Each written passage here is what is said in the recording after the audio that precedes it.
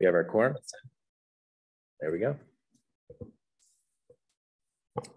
Okay, good morning, everybody. This is the Sacramento Area Council of Governments Policy and Innovation Committee for Monday, May 9th. It is now 10 a.m. and I'm going to call the meeting to order. If our clerk will please provide the basic instructions for our meeting. All right, good morning. This meeting is being recorded and streamed over the internet. For members of the public viewing this meeting online, we accept and encourage public comment and have provided options that are listed at the top of this meeting agenda. For our staff and committee members attending in person today, SACOG has installed cameras in our boardroom so you are on camera and visible to parties viewing this meeting online. If you are sharing microphones, please do not pick up or move the table mics that are in front of you. You can speak at a normal volume and the mics will transmit the audio through Zoom. Red dot means you are muted, green means you are live. Please do not access Zoom through your laptop device. Since you're here in person, there's no need for that. Doing so would cause microphone feedback. For our committee members participating online, thank you for joining us today. Please mute your devices when you are not speaking and use the raise hand feature in Zoom should you wish to comment. Fantastic. If everybody will please stand and join me for the Pledge of Allegiance. I pledge allegiance to the flag of the United States of America and to the republic for which it stands, one nation, under God, indivisible, with liberty and justice for all. All right, Mr. Clerk, will you please call the roll? All right, directors, when I call your name, please indicate your presence. Director Bernasconi. Here. Burris. Absent. Frericks. I am here. Stollard. Absent. Vice Chair Middleton. Here. Vice Chair Thomas. Here. And Chair Kozlowski. Here. We have a quorum. Excellent. Okay, public communications is first. So if there's anybody attending the meeting who would like to comment on items that are not on the agenda, now would be the appropriate time. There's no public comment. Fantastic. Okay.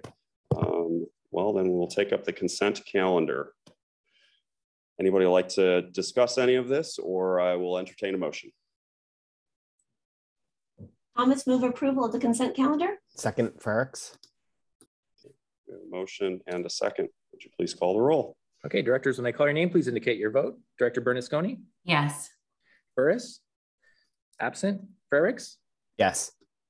Stollard. Absent. Vice Chair Middleton. Yes. Vice Chair Thomas. Yes. And Chair Kozlowski. Yes. Motion carries. Excellent. And will you please read the first action item for us? Okay, we are on to action item number 3, Community Voices Committee, presented by Rosie Ramos. All right, thank you. Good morning, everyone. Rosie Ramos here, and I'm here today to discuss this creation of a brand new committee for SACOG called the Community Voices Committee. So I want to start off by saying I think we're in a really exciting time for SACOG at the moment with a lot of new projects that are poised to have really great impacts in our region, like Green Means Go, Engage, Empower, Implement, the Blueprint, and our overall race, equity, and inclusion work. And as we have seen working on these programs in the last couple of years in some capacity, it's really come up that in order to do the best work that we can do to improve the quality of life of all residents in our region, we really have to come back to the basics and connect with community priorities and needs. Best practices all around advocate for community perspectives and priorities to be embedded in the government decision-making at all phases of the project and planning processes.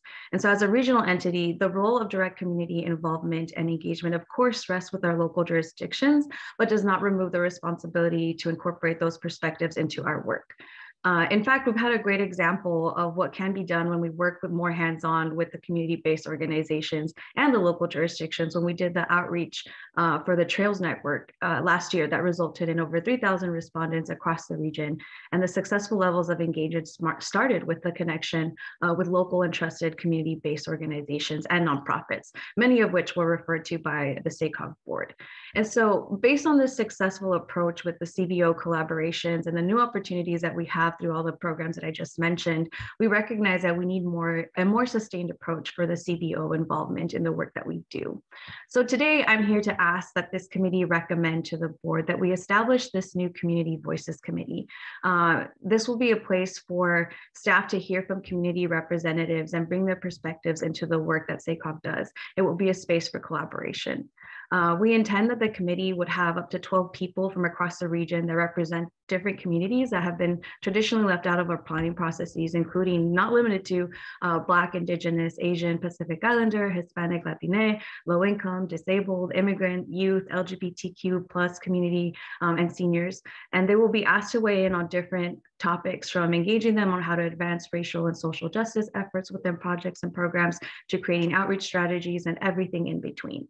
The members in the committee would be invited to join us for 2 years and be paid the traditional committee compensation of $100 per meeting. The intent is that they would meet quarterly, but we would augment the communication between them and us with newsletters or engagement surveys or other methods as needed. And while the official members would be 12, we would also share the committee information with any and all CBOs that would be interested in coordinating and working with SACOG.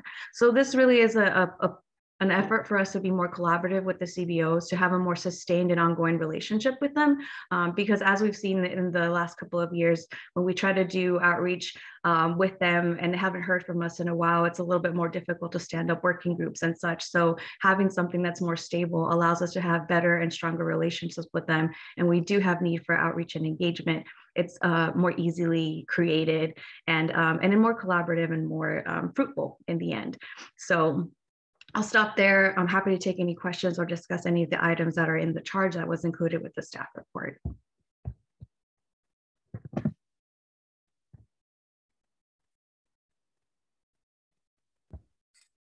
Well, I guess I will ask the dumb question then, Rosie. How does someone rise to the level of deserving a spot on this special counsel? Not a dumb question at all. I think we're going to work with, we're going to request that some of our board members, right, give us more recommendations. We're building off of the list that we've had in the past. And so we'll try to make a call out and see. We want regional representation, of course, from the 6 counties. So that's going to be a really important one. But then also starting with folks that are able and capable to attend the committees is going to be another thing, because we do know that CBOs are at capacity. So there's that component that will play into it. But collaborative working with our board members and seeing which communities CBOs are able to engage in recommendations from your part that you think are good community representatives. We'll also work with our REI working group. I mean, we already have a great relationship there with folks, and so their recommendation will be very important as well. So these are all going to be people who have a stake in communities of interest. Mm-hmm. So do they necessarily need to have some background or direct interest in transportation or transportation funding? I would say not necessarily, no. I think what we want to know is the priorities at the community broadly, right? That it's not just related to transportation, but that so many things do touch on transportation. We want a broad variety of folks that have different expertise levels. And so I think it's going to be a mix. All right. Any other questions from board members or committee members? Looks like Director Thomas has her hand up. Oh, please, yes. Director Thomas. Thank you so much. Good morning.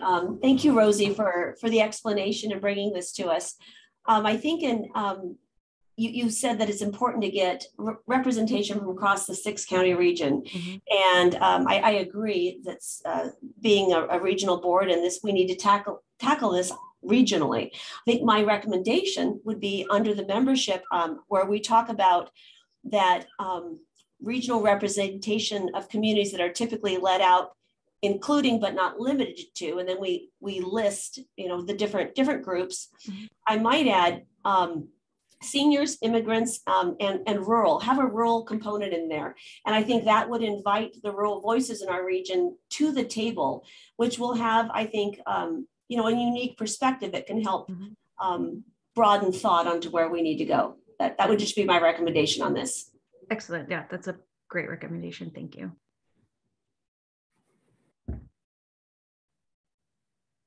Directors, any other questions or comments?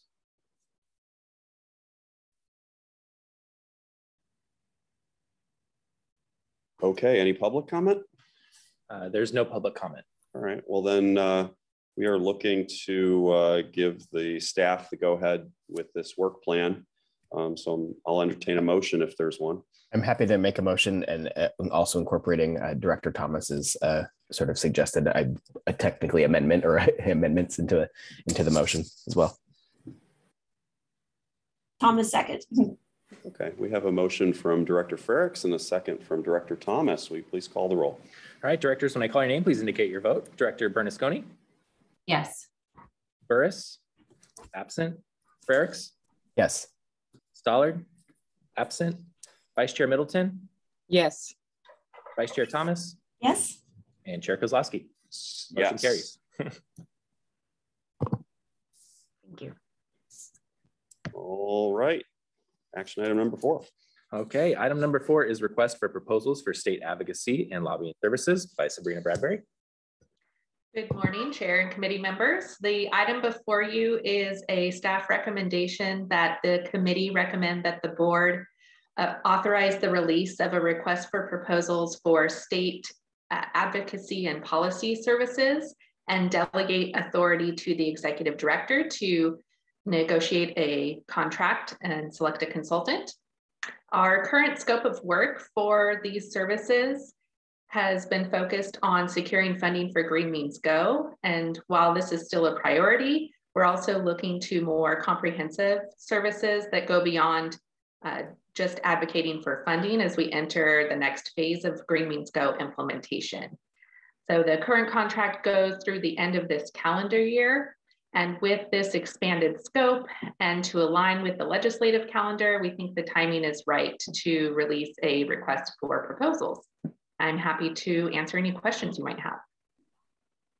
Okay, directors, any questions? This may be the most straightforward item that we've had on the agenda at SACOG in a while, so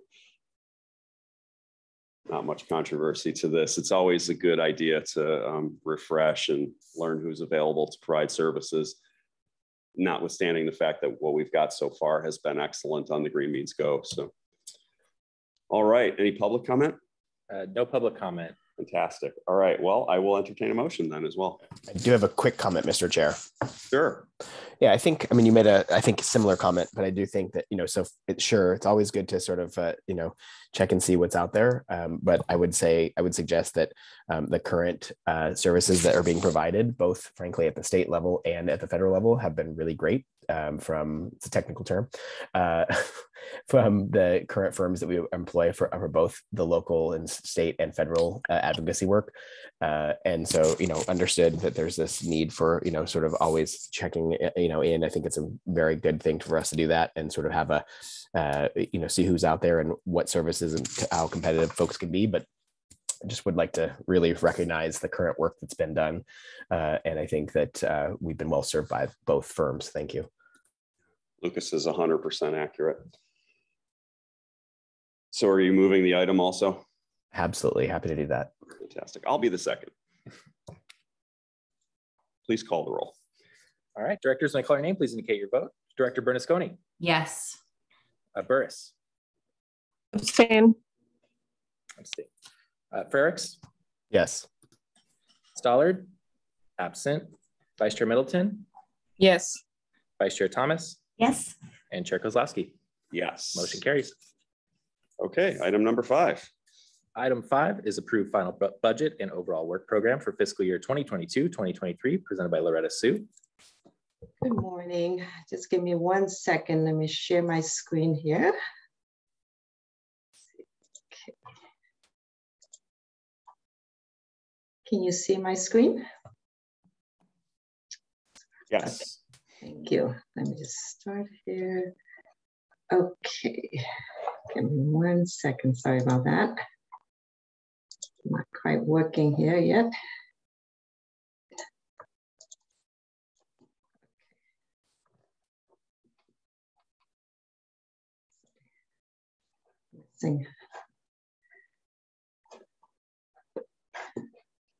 Sorry, I have too many screens going at one here. Let me just make sure I'm grabbing the right one over. Okay, sorry about that. Okay, so SACOG as a federal designated metropolitan planning organization is required to develop an overall work program and budget annually In April, the board reviewed and released the draft OWP and budgets. So this morning here, that the board staff is seeking board recommendations to review and adopt the final budgets for fiscal year 2021-22. I'm sorry, just want to make sure. Yeah, Loretta, can you hit present? Sorry. Can you hit present mode, please? And okay, it'll fill the screen better. Thought I did that. Apologize. Let's see. Upper left or lower right. Okay. My apology. I'm having two screens and I didn't know which one. I thought I started out. So you can't see my screen here? No, we can see the full PowerPoint desktop. Oh, okay. My apologies here. Let me just move this over.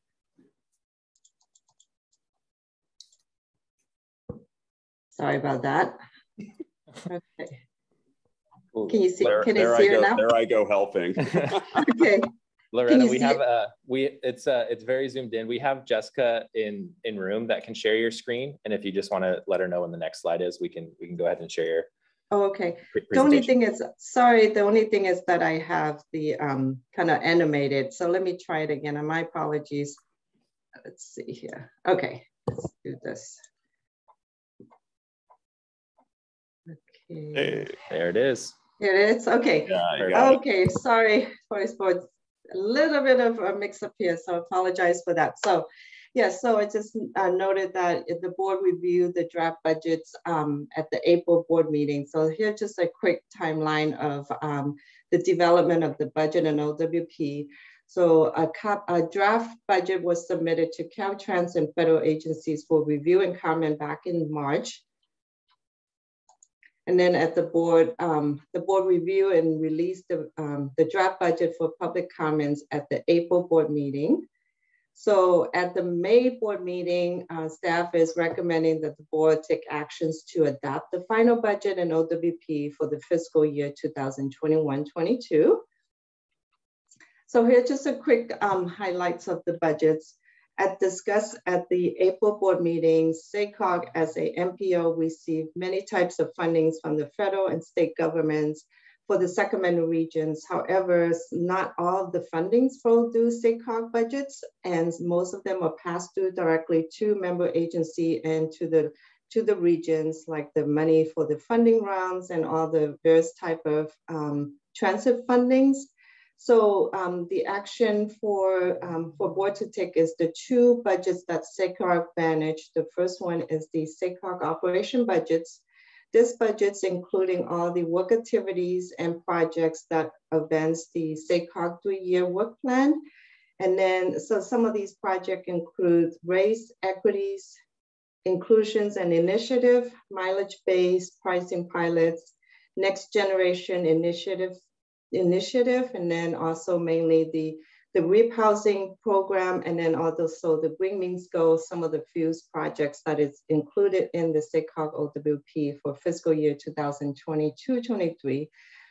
Fortunately, with the increase in some of the fundings, the budgets balance current revenue with the expenditures, so there is no use of fund balance for the fiscal year. And it also includes over $20 million of funding for the regions. And the second budget is the board and advocacy budgets. This budget includes board activities, advocacy work, and then also staff support and assistance for member agencies. Some of the key changes from the draft to the final budgets includes reflected a total of $1.3 million increase in revenue. And this is mainly related to the SACOG operation budgets. We were recently awarded 2 discretionary grants from the Caltrans Sustainable Communities Grant Award. And then there's no changes to the sport and advocacy budgets. There is a $496,000 increase in the SAFE budgets.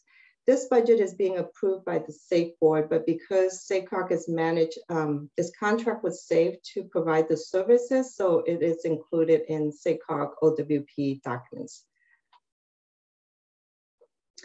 This final budget also reflected comments from Caltrans, federal agency, and then local partners. There's no fiscal impact to the budget that were presented to the board in April. They were just minor updates to the OWP documents. Here's a quick overview of the SACOG operation budget revenues. Total revenues is $39.5 million, an increase of $862,000, and then also an increase compared to the previous fiscal year.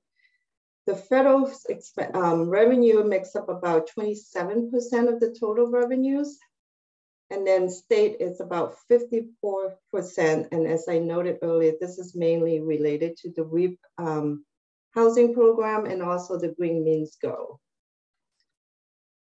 And locals and other revenue makes up the remaining 19% of the revenues.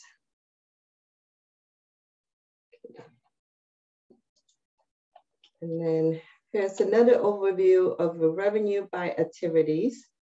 Total revenues of $38.7 million, an increase of $1.2 million comparing to the draft budget just by categories here. The core planning activity it's $14.5 million of the total revenue for the year. And then regional revenues is $21.2 million comparing to $5.6 million in the fiscal year 21-22.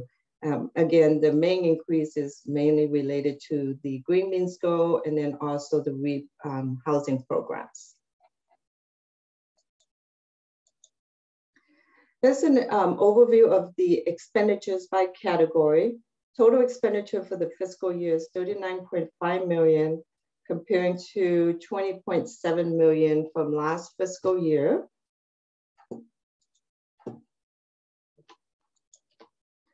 And here's the breakdown of the expenditures by categories. The pass-through costs and consulting costs makes up 61% of the total budgets. Same thing, it's just related to the REAP and Green Means Go program.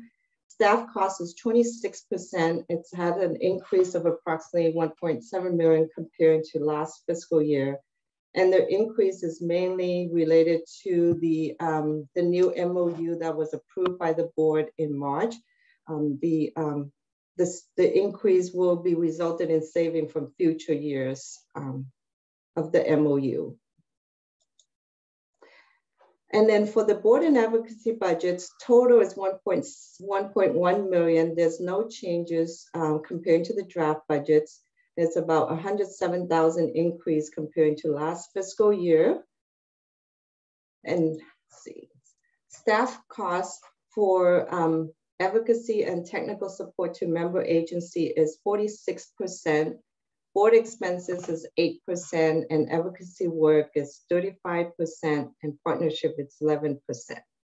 For more information, please refer to attachment H, which has the breakdown of the total budgets for the board and advocacy. The next step, staff is asking the Policy and Innovation Committees, recommending to the board to adopt the final budgets for the an OWP at the May board meeting. With that, staff will submit the adopted budget and OWP to Caltrans and federal agencies for approval for expenditures of fund effective July 1st, 2022. With that, this concluded the presentation of the budgets. Happy to answer any questions.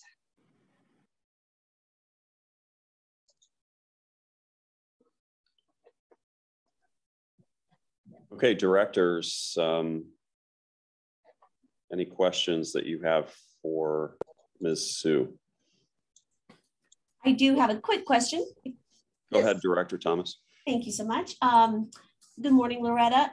Can you refresh my memory just what the 11% partnership entails? What is that expense item? I don't. The partnership, let me just go back to that screen there. Let's see. So the partnership, are you referring to the board and advocacy budgets, right? Yes.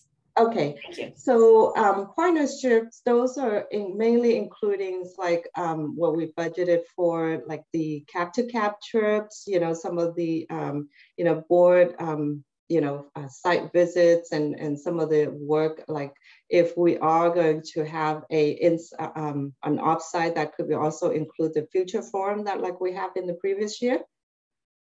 Okay, great. I just didn't understand the term and how it relates to board advocacy. Thank you so much. You're welcome.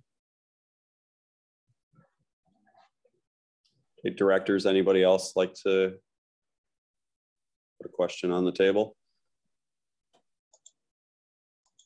All right, any public comment? There's no public comment. Okay. Loretta, thank you very much. Directors, I will entertain a motion to put the final budget forward to the main SACOG board. So moved, Bernasconi. Second, Middleton.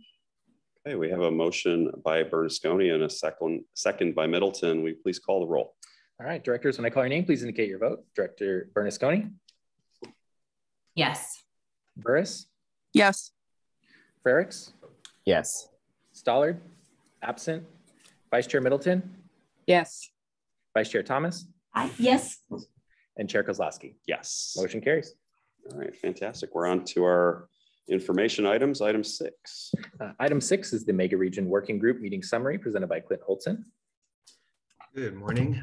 Just a brief update today for those of you that were not part of our Mega Region Working Group. So we had the second meeting this year for the Mega Region Working Group. For just quick reminder, that group is a working group made up of 4 electeds plus supported by staff from the Metropolitan Transportation Commission in the Bay Area, and then San Joaquin Council of Governments in San Joaquin County, and then SACOG. And we had our second meeting of the year on April 22nd. That meeting really focused on pricing, transportation pricing, roadway pricing. We led off with 2 presentations, and in your packet, you'll see all of the presentations and the staff reports that were presented there. 2 presentations, one by Pat Jones of the International Bridge, Tunnel, and Turnpike Association. And he was talking a little bit about kind of the state of transportation facility pricing, primarily tolling throughout the country, throughout the United States. He focused a lot on technology, on operations, on how these things work, and some of the reasons behind their existence.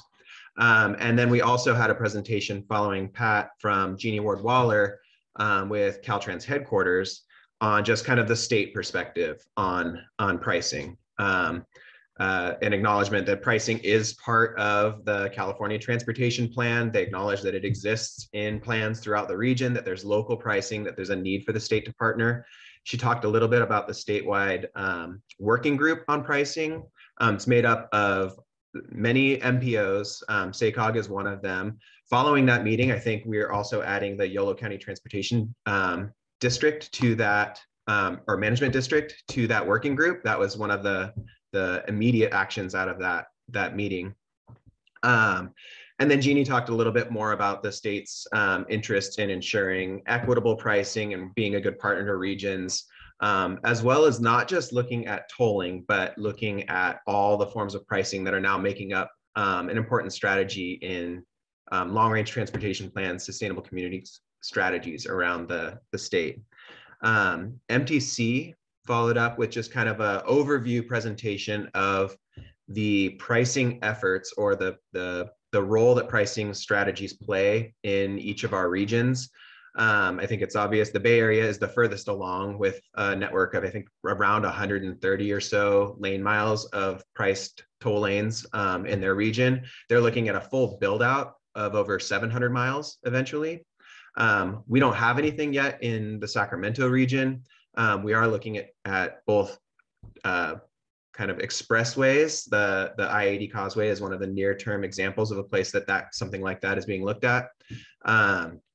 We're also looking at mileage-based pricing, kind of a replacement for the fuel tax, not an add-on to the fuel tax, but mileage-based pricing that can vary by time of day. It can respond to demand it can react to different roadway conditions. Those are two strategies that we have in our plan, both facility-based and mileage-based pricing. And then San Joaquin is currently looking at potential pricing, or at least a pricing alternative on the 205 connecting into the Bay Area between I-5 and 80. So those were really the focus of the full meeting, is kind of exploring where we're at in pricing. All of us include pricing as part of our sustainable community strategies, but we're in very different places in terms of implementing. One of SACOG's first steps on pricing is doing a pilot study or developing actually a framework for a pilot study that would look at how pricing can further equity goals or interacts with equity goals, what its implications would be, trying to kind of really understand what the implications of pricing would be in our region and how we could use it as a tool. While pricing was the main subject of the full meeting, we kind of got squeezed at the very end, but we were also brought forth, and it is in your packet, some of the collateral materials that MTC developed around the mega region dozen priority projects. Those are now available. I think we may have used some of that in some of our cap to cap work, but those are now available for all of us to use in any of our advocacy work or discussions with partners.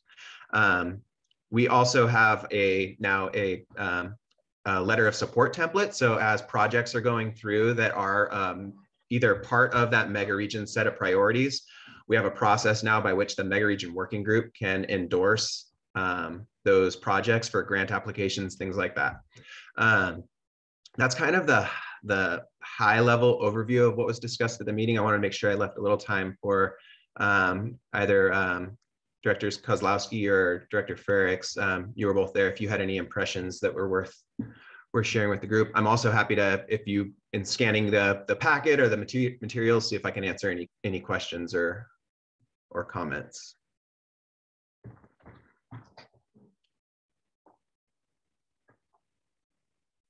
Lucas, anything particular you'd like to add to that? I think he captured the high points. Yeah, thanks, Clint, and thanks, Mr. Chair. I think just 2 quick points.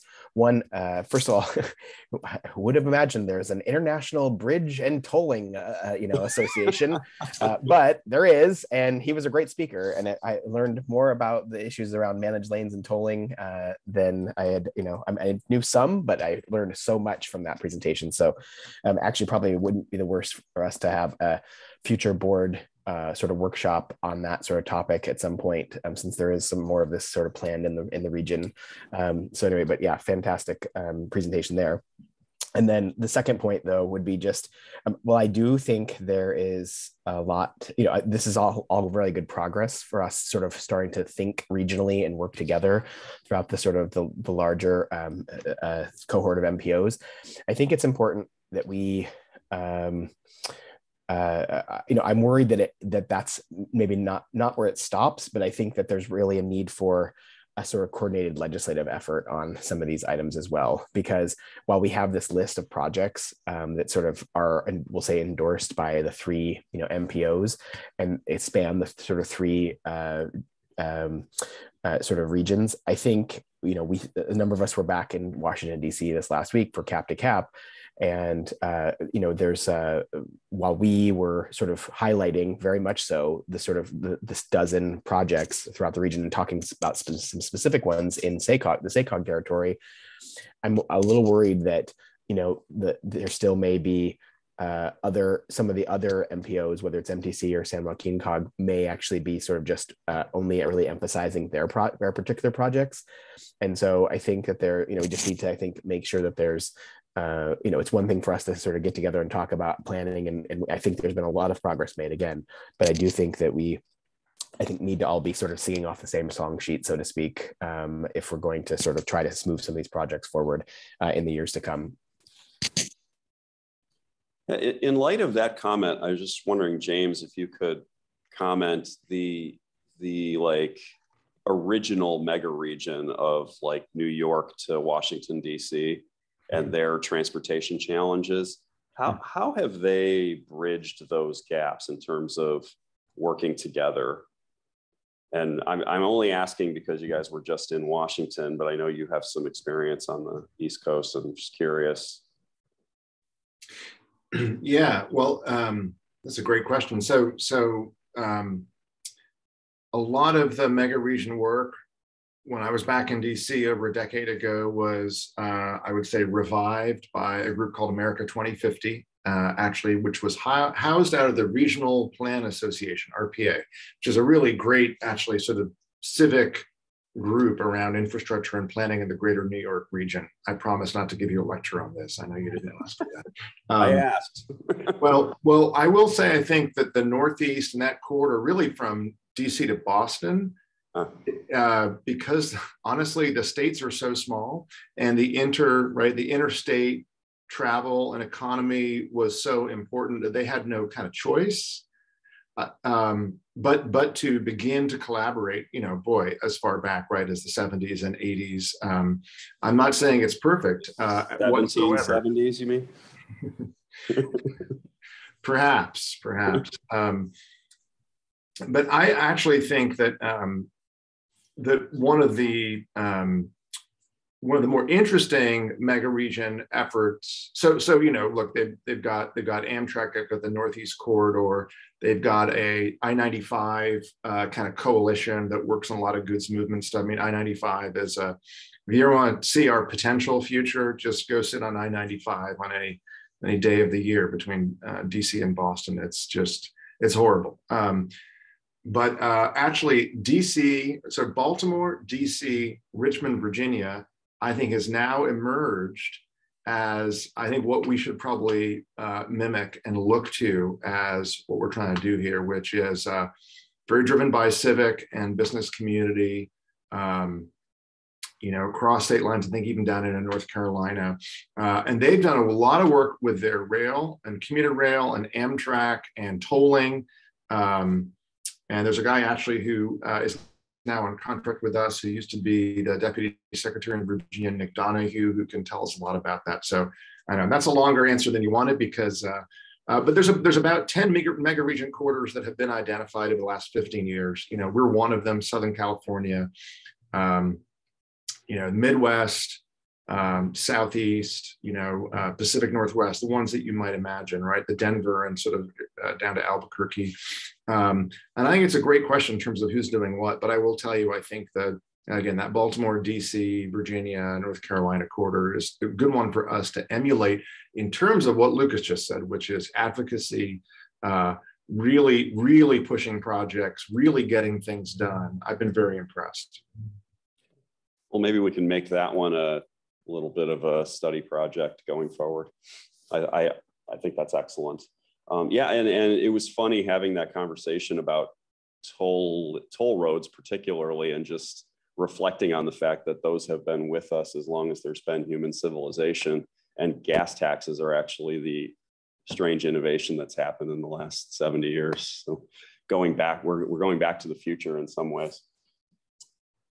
Excellent. Directors, any other questions, comments, curiosity about this topic?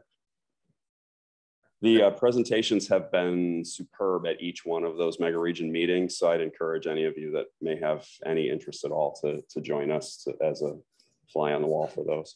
A reminder that the vice chair this week of this year of the Mega Region Working Group is Director Gore. So SACOG has the vice chair seat, which will become the chair again. This effort really having been revived by Director Ferrix back in 2020. So we have the chair next year. I'd also just say, and I definitely agree, Director Ferrix and I talked a little bit about what his comment was earlier. That said, I would also say for those on cap to cap on the transportation team, this effort is one of the most compelling things that we can put in front of our delegation. They ask lots of questions, they get engaged, they're sort of amazed by the fact that we're working beyond our borders when the work within our borders is actually quite challenging and complex to begin with. So I would say, as we work with our congressional delegation, as we go back to DC, perhaps on individual trips or city or county trips or whatever trips you go on, carrying that little fact sheet, 4-pager. It would be wonderful if you could all do that. Outstanding. Okay. All right, any questions from the public?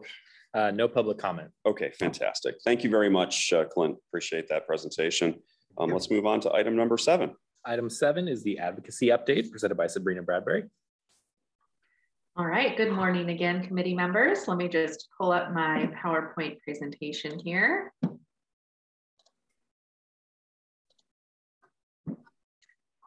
Okay, so I have a few updates on state and federal legislative activities for you today.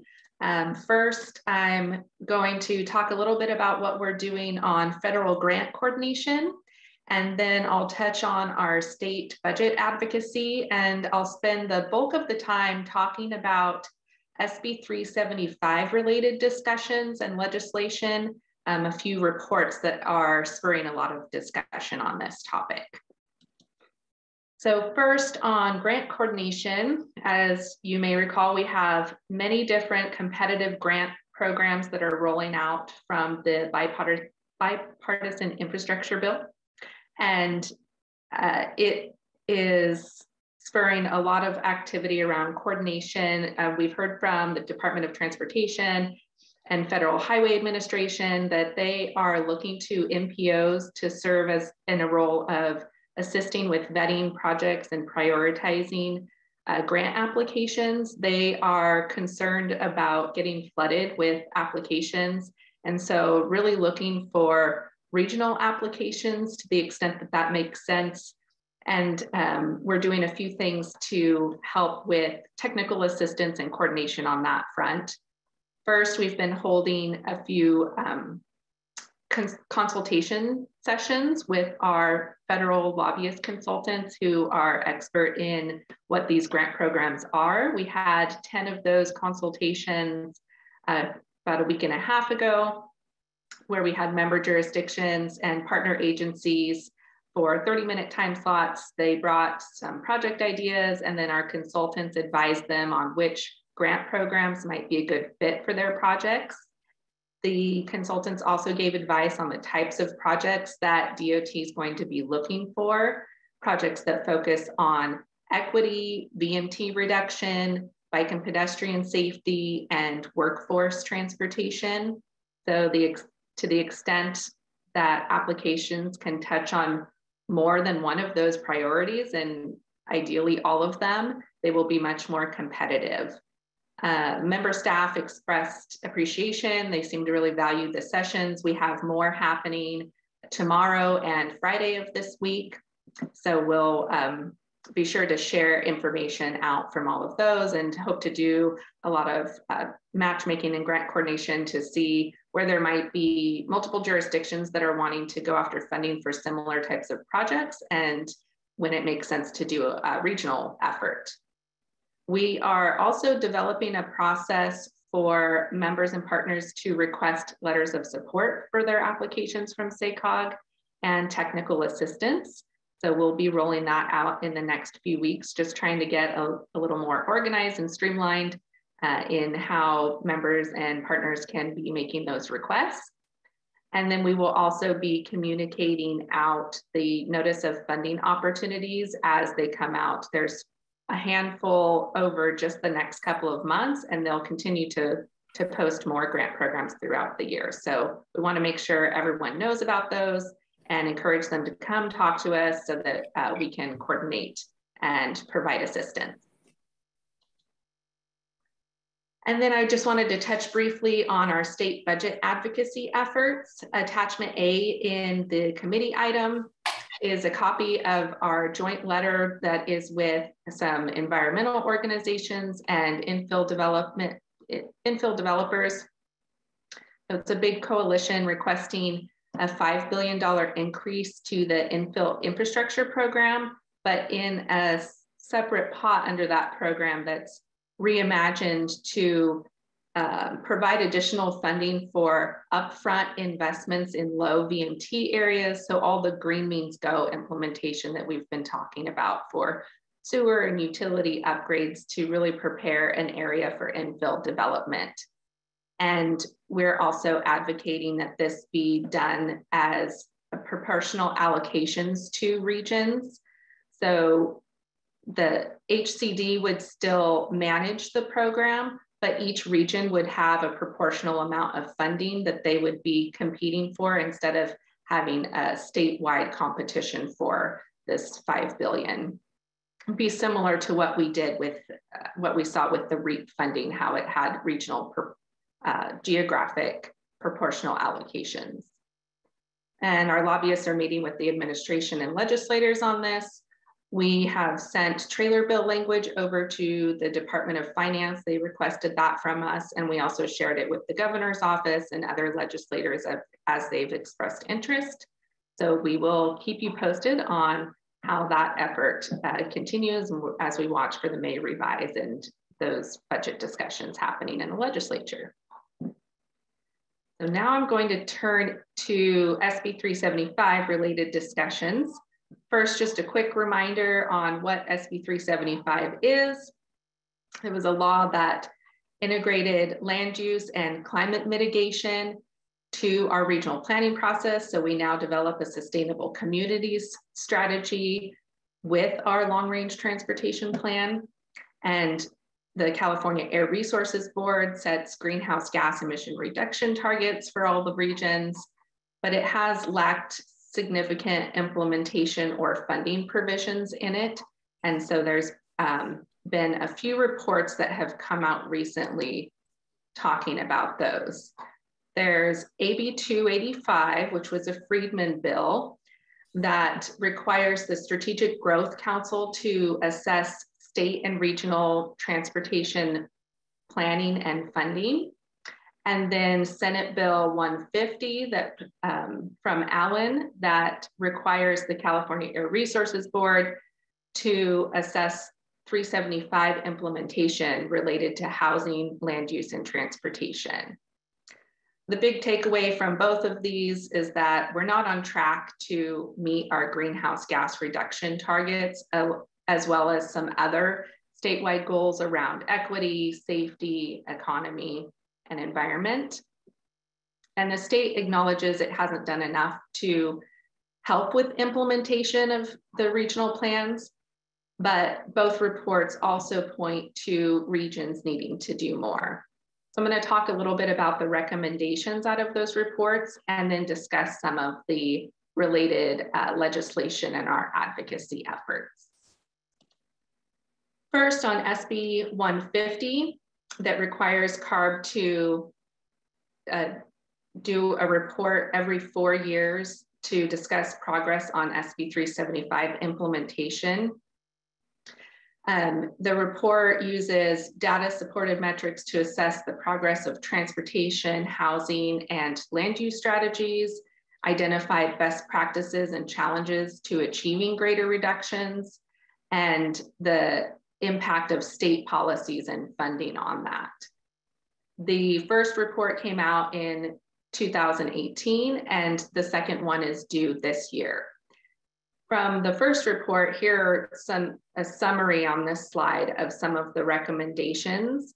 If you're wanting to read the full recommendations, there are links in your staff report to those, but they touch on a need to improve the way the state is targeting incentive funds and improve those incentives to provide affordable housing choices near jobs and transit and high opportunity locations.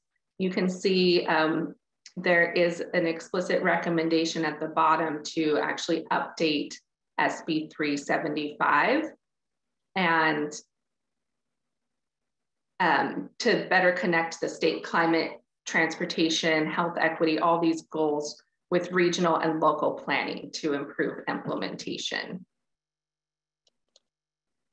And then the 285 report, that first report just came out earlier this year, a few months ago, and it looks at the California Transportation Plan as well as all of the sustainable community strategies and how these plans will affect the statewide integrated multimodal transportation system and reviews the potential impacts and opportunities for coordination of state funding programs and recommendations to better align those funding programs with the long-term common goals that we have around environment, equity, economy.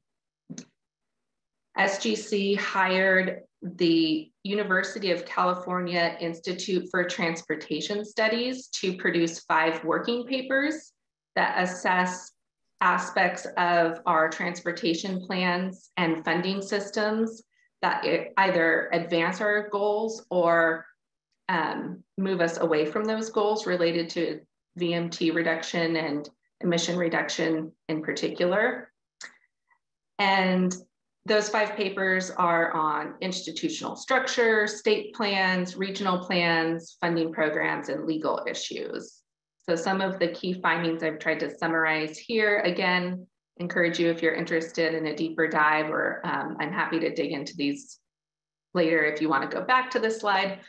But some similar highlights as 150, that there's a need for the state to review and align its goals, and where there might be a conflict with priority goals, seek ways to resolve those conflicts and harmonize it with the policies and actions, and then align the funding programs to go after those priority goals. There's also some recommendations around the role of MPOs and redesigning the California Transportation Plan to have a better impact on implementing our goals. And I did want to note that CalCog and other MPOs have pointed out some of the shortcomings that the report has, where the evaluation focused on the transportation improvement plan and just the projects that are funding out of that, but that leaves out a lot of transit, bike and pedestrian housing projects that aren't part of that, that come from different funding sources. And there's also some findings out of the 285 report that talk about regions not doing enough to implement and align with the California Transportation Plan. But that document is an aspirational one, where ours are fiscally constrained. So we can only include in our long-range plans what we can reasonably estimate that will be able to be funded. But these shortcomings aside, the state has identified a meaningful divergence between near-term investments and urgent climate and equity priorities, and flags the lack of housing production at all income levels in climate efficient places that's contributing to a rise in emissions, to which we point back to our request for the infill infrastructure grant program. That's exactly what we've been advocating for, is that we need to align that housing in those low VMT areas. So we did submit a comment letter to SGC on the report, but focused really on how we move forward, make sure that we're part of the ongoing discussions, and the MPO should be very involved in partnering with the state to improve our implementation efforts, that we do need to harmonize the state planning with goals that might conflict, and seek alignment with actions that support MTP SCS implementation at the regional level. We also commented that to implement the MTP SCS strategies more effectively, MPOs need increased funding and appropriate implementation tools. And that the state should also take a more holistic look that expands beyond the Metropolitan Transportation Improvement Program, which is just one programming document, to really cover a wide range of all the funding that's spent on transportation and land use investments. On SB 375 legislation, just wanted to recap briefly that there were 3 bills last year that would have made changes to SB 375, the SCS development process. None of those became law. And the same authors have put forward some new bills this year. So there are two from Friedman's office that are really tied to this 285 report discussion that are looking to align funding with our goals of reducing greenhouse gas emissions. And so AB 2237 is focused at the MPO regional level and the funding programs there. Again, kind of it currently focuses on the on the tip. And then AB 2438 is looking at the state funding sources and wanting to prioritize projects from state funds and look at the guidelines for those funding programs. And then the Allen Cortese bill, they've come together to put out a bill 1217 that seeks to streamline the SCS development process.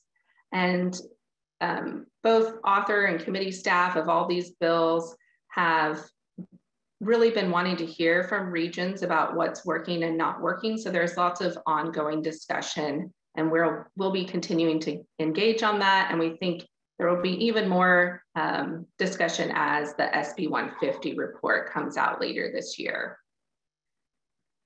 In those discussions, we've been really trying to get the staff to focus on implementation of 375.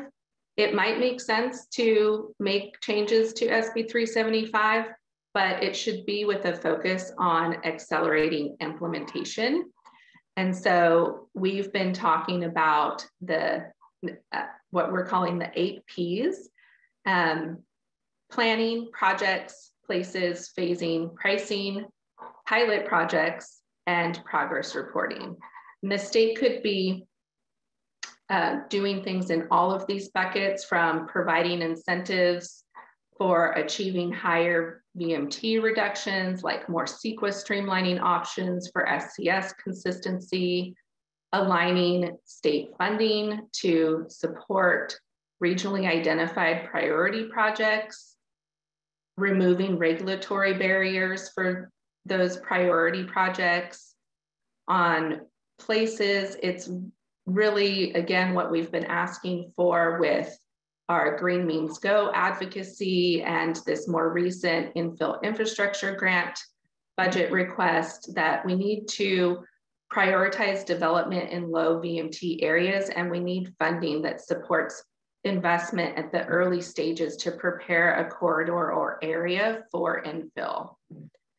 And a lot of it is about providing funding support to help with regional phasing analysis or pricing pilots, pilots that could be funded in the next 2 to 3 years, and then evaluating those and helping us move forward what shows to be most effective in reducing VMT, and reporting on that progress along the way about what's working with the 375 tools, what CEQA streamlining or funding incentives rise to the top. So that was a lot of information that I just threw at you.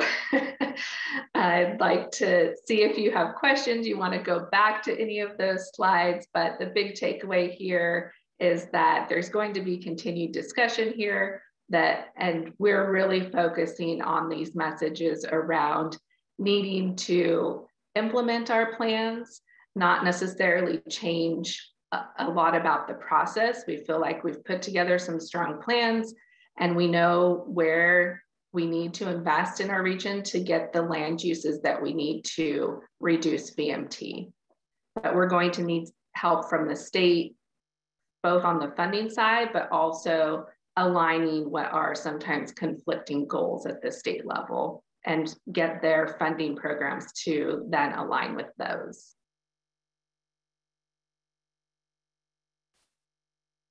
Questions, comments, or did I just give you too much?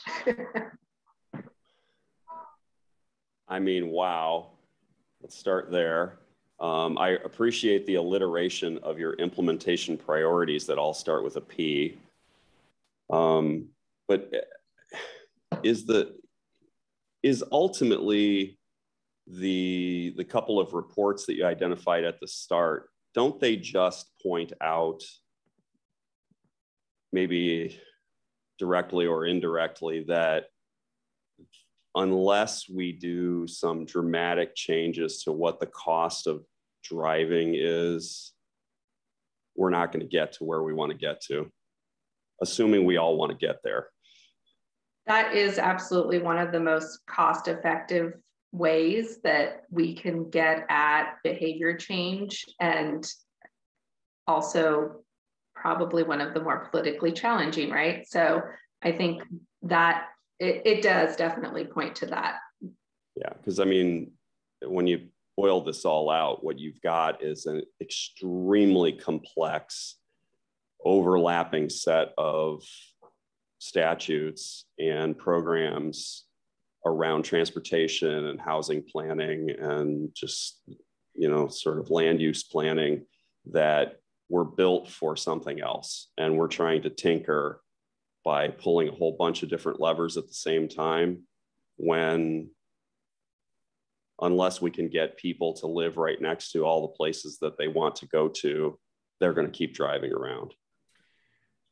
Chair Kozlowski, can I offer a thought about that? Because yeah, I didn't mean to make this probably the right word for a lot of that. Certainly, I didn't mean to make this sound bleak. I'm just well, trying to be realistic. I understand. You know, when I was asked to go testify in front of the what they call the tri-agency meeting of the Air Resources Board, the California Transportation Commission, and the Department of Housing and Community Development. And I brought with me, I could have brought a lot of our jurisdictions, but I brought with me the city of Marysville. And my point was, if we can't make Marysville succeed in their economic revitalization and efforts to build more housing for all the jobs that are at Beale and Dignity Health and Caltrans District 3, then we're not going to succeed at all.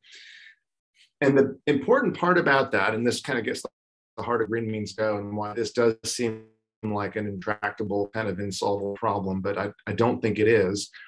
You know, up in Yuba City and Marysville, it's, I mean, we've got Yuba Sutter Transit. It actually provides a really important service for the people that use it, but also we've got very short trips. We've got a lot of things within Yuba City and Marysville that are actually right there.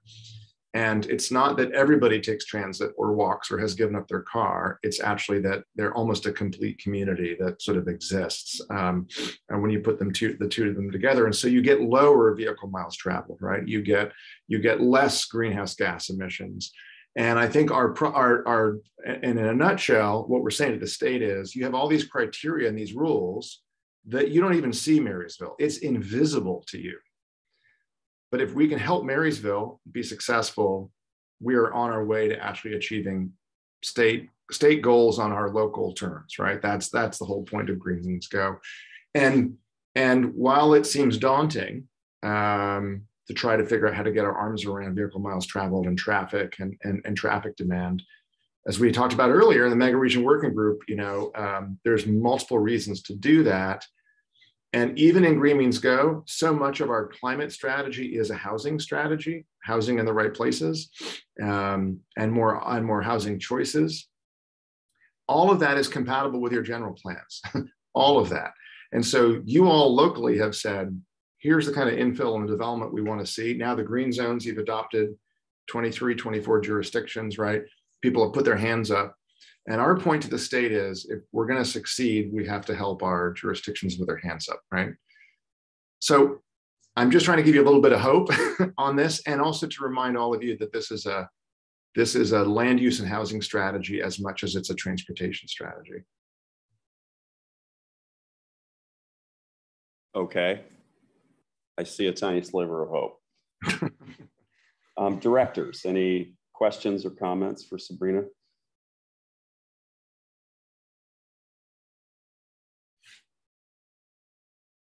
Director Thomas, how do we get everybody that lives in Placerville to just do everything in Placerville and never drive to Sacramento, or only do so on public transportation? I think Placerville is an easier ask than some of the other parts of El Dorado County that are much more spread out, which are most of our other communities. And believe me, my head is just spinning with the information and the complexities that both you and James articulated. So unfortunately, I don't have an answer for you right now, Chair Kozlowski. Yeah, no, that was rhetorical more than anything. Any other comments or questions? Sabrina, good work summarizing this. Thank you very much. It's an extraordinarily complex issue, and it's the primary one that we deal with here at SACOG all the time. So it's good to revisit it and understand its form and great challenge. My pleasure. Thank you. Okay, terrific. Why don't we move on to our next item? Okay, we're on item 8, the Cap to Cap tour debrief.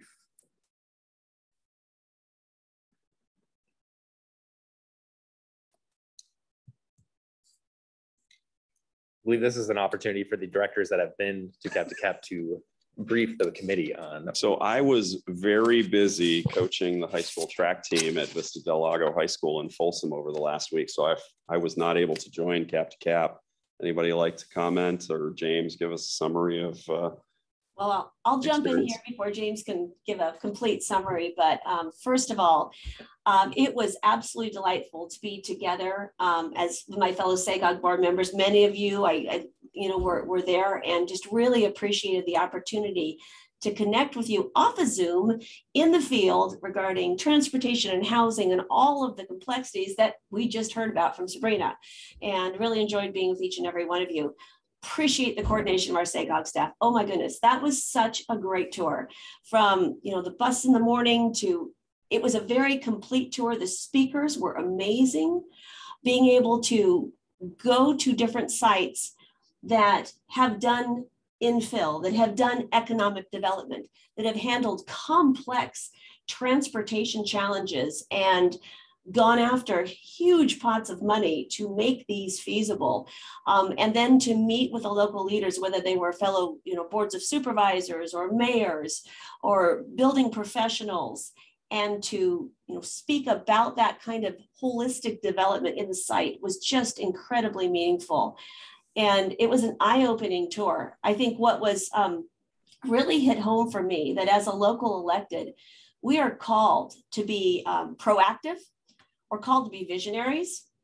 We're called to be bold. And we're called to think outside of the box, which is what all of these housing developments in Virginia showed us. Whether it was a really creative brand new fire station with housing units above it. I mean, how cool is that? That looked like the character of the historic community that it was. That was just revolutionary. Now, we didn't quite get into how the residents feel about the fire sirens, but I'm sure they worked their way around that. Or whether it was the Mosaic project that really incorporated amenities like creative outdoor living, outdoor living spaces and places to gather and connect and work and live at the same place in spaces that were flexible and creative, just blew my mind. And just really taken by the thought that as local leaders, we can't look at transportation and land use and economic development in a vacuum, which as items come before our boards, we're often called to do and make decisions in silos. That it takes really, everything is integrated, everything is holistic. And the more we bring that lens to our local decisions and kind of force that, force that position a little bit in working with our staff to also think creatively and holistically, the better policies we're going to have for our respective communities and for the region as a whole. So just a lot of food for thought that I continue to just really revel in. And tomorrow there's an item coming before our board on an affordable housing ordinance, which is quite timely. And believe me, my mind is all aflutter as to where I need to go with that. So just thank you for providing the opportunities to expand our mind and to think boldly and creatively for our own jurisdictions as well as regionally.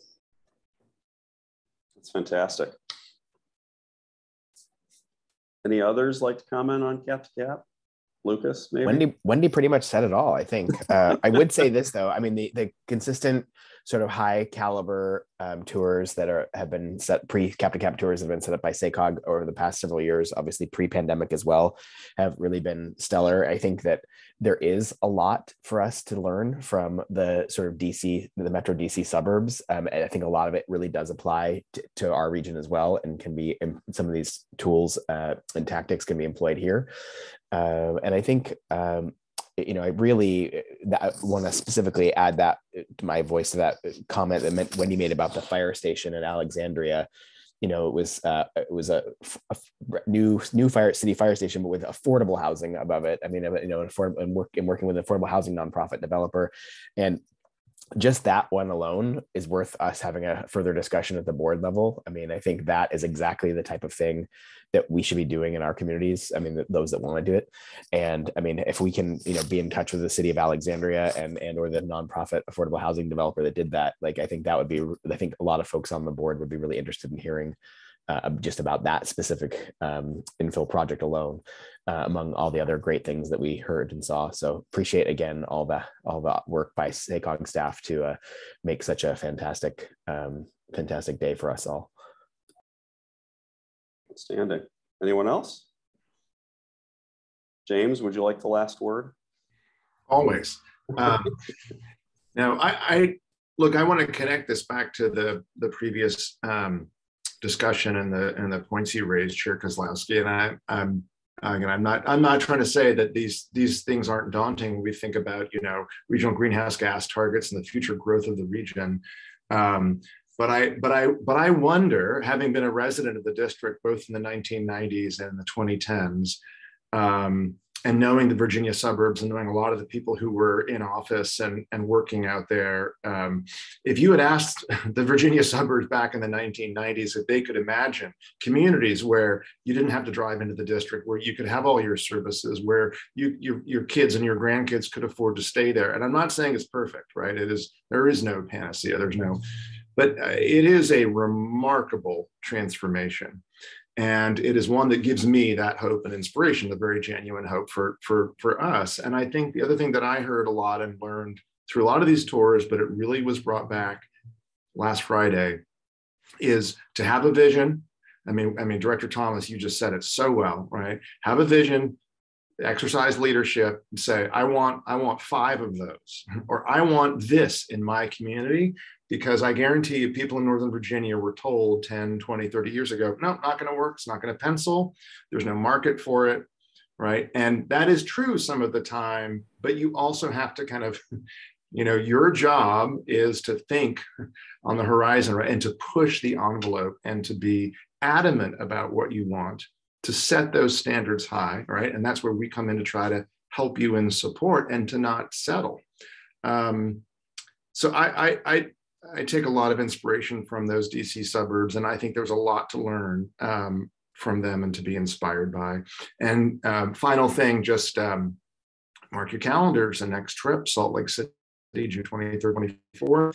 We're to have you there. It's out and back one night. We're being hosted by our sister agency out there, the Wasatch Front Regional Commission. They're very excited to have you. And so more to come on that. James, your audio broke up there for just a second. Could you repeat the date? I'm taking my video off. June 23rd and 24th is the Thursday, Friday, out and back one night. More details to come to RSVP, but it's the Thursday, Friday, June 23rd and 24th. Excellent. Okay. All right. Well, that brings us to the end of our agenda. James, any general words of wisdom or comments from anybody before we close? I think we giving you all I have. Yeah. Excellent. All right. Very good. Well, listen, our next committee meeting will be on Monday, June 6th, 2022 here at 10 a.m. In this boardroom and virtually as we have done today. So thank you all very much for your participation today. I'll look forward to seeing you at the full board meeting. And for today, we are adjourned. Thank you all. Bye-bye. Bye. Thank you.